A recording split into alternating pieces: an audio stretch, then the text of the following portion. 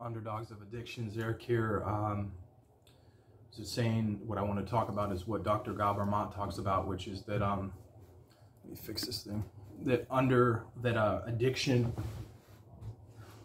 is not a choice, and some people are going to don't want to hear that, but addiction isn't a choice.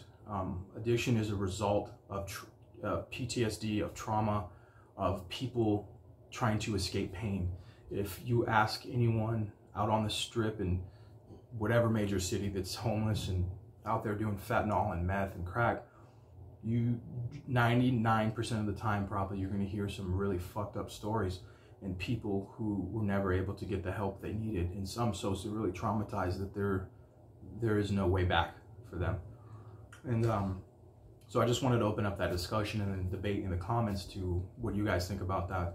And this is philosophy from Gabor Mate, and I definitely believe in it.